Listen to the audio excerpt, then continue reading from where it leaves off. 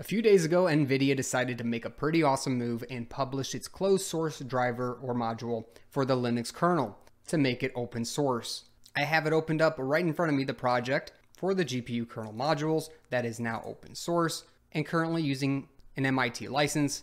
Now this is unprecedented for NVIDIA since they typically keep their drivers locked up for no one to see, and is one of the main reasons NVIDIA graphics cards have remained unsupported by open source and lacking in Linux distributions. So this was released to us in some news from the NVIDIA on a blog post here on May 11th. It says NVIDIA releases open source GPU kernel modules, and we'll talk about this blog post some more and talk about this good news which will help driver developers, what used to be proprietary drivers, and use those as a reference to develop and improve their own drivers, such as Nuvo, the open source driver which already exists and has always lacked in the NVIDIA department. And that's because up until now, it hasn't had any other drivers to reference, unlike AMD, which has for years, about a decade, published its Linux drivers for the world to see. Here mentioned in the blog post, NVIDIA is now publishing its Linux GPU kernel modules as open source with dual GPL MIT licensing, starting with the R515 driver release.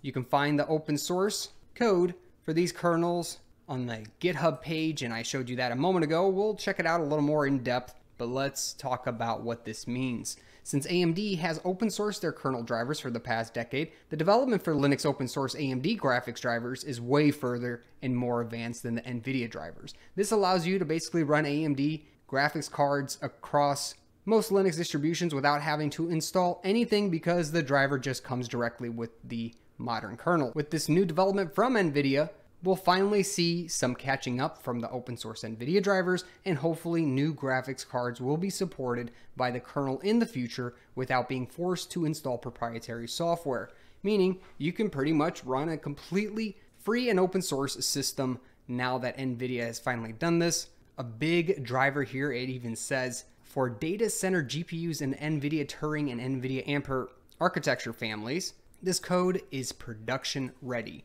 So what's been happening lately is data centers with GPUs have been pretty much getting stomped on by AMD. And a main reason for this is a lot of servers will run Linux. So with Linux, it made a lot of sense with the wonderful AMD support for the latest and greatest AMD graphics cards in Linux that they were stomping the performance of NVIDIA. So this is NVIDIA's way of catching up, I bet, with their newer family of architecture so that they can compete in the production space with AMD. So now NVIDIA and AMD can compete better, at least on the server side of space. I'm super glad that it's finally pushed them over the edge in order to open source these kernel drivers. But there are downfalls to this. Not everything's great with this, but there are downfalls to this because since they're so focused on setting these environments up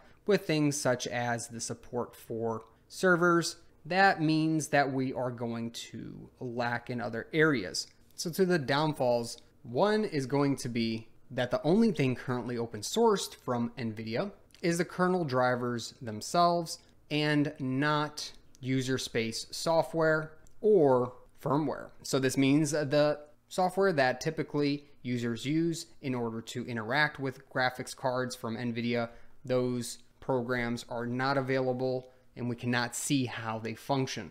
So hopefully in the future that also comes out if they really want to keep in fierce competition with AMD. We already have those two for AMD. Another problem here, or downfall, is that this only supports graphics cards with Turing architecture or better. Basically anything without the Turing architecture or newer will not work with the current open source kernel driver that they've given us. So that means older graphics cards will likely not be supported, and you're going to have to upgrade to something with one of these newer architectures. A lot of us still run old architecture graphics cards, and if you're ready to learn more about Linux today, make sure to check out my Linux checklist and cheat sheet at learn.savvynik.com. I'll post a link in the description below. The third and final thing is it's going to take time. So communities like the new Vo community that already has open source drivers will have to go look through these now released kernel drivers from NVIDIA and figure out how to optimize their own drivers and then supply it to us. This is going to take a lot of time to develop. They're well behind the curve here when in comparison to AMD. So don't go out there buying yourself an NVIDIA card thinking that you'll be able to use these drivers anytime soon. Let's look at this installation opt-in section. The R515 release contains precompiled versions of both the closed source driver and the open source kernel modules. These versions are mutually exclusive and you can make the choice at install time. The default option ensures that silent installs pick both optimal path for NVIDIA Volta and older GPUs compared to NVIDIA Turing Plus GPUs. You can build the kernel modules from source, and then it shows you how to install with a little graphic here with either the opt-in install command or the default install command, which gets you either the closed source modules again or the new open source kernel modules. Notice it says Turing Plus GPUs, so unless you have a Turing Plus GPU, it's pointless to run these drivers and install them on your computer. Notice the M kernel open option here is what actually installs these open source newly available kernel drivers. Let's now go take a look at what's going on with development on GitHub. All right, here on the GitHub page, we can check out issues and see what's going on here.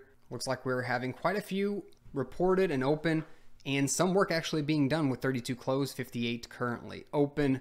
And we have things such as segmentation faults happening, people thanking NVIDIA for doing this, installation failures, and people trying to make documentation for the open source drivers. Let's see what kind of things people have been working on from the beginning. It looks like they've been fixing typos, making documentation. Here, someone's improved grammatical accuracy in the code, making things more uniform, and it looks like quite a few cosmetic changes, but also some porting has been going on. Here's to a RISC-V system, trying to make things more efficient. This is great to already see people devoting their time to open source. Our best bet here is that the Nouveau driver community takes this kernel driver release from NVIDIA and starts making changes to their own drivers, optimizing what already exists in their own open source driver and bringing to us better system kernel modules with the new NVIDIA architectures.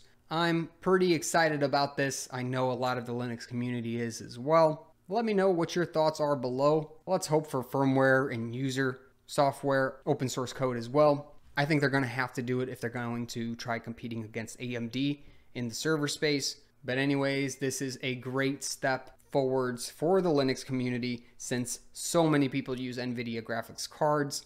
We hopefully in the coming years will phase out proprietary drivers completely out of Linux, replacing it with a proper Linux module or driver, and we can all finally rejoice. If you have any questions, comments, or suggestions, please make sure to post them in the comments section below. Also, make sure to subscribe for future videos and make sure to like the video.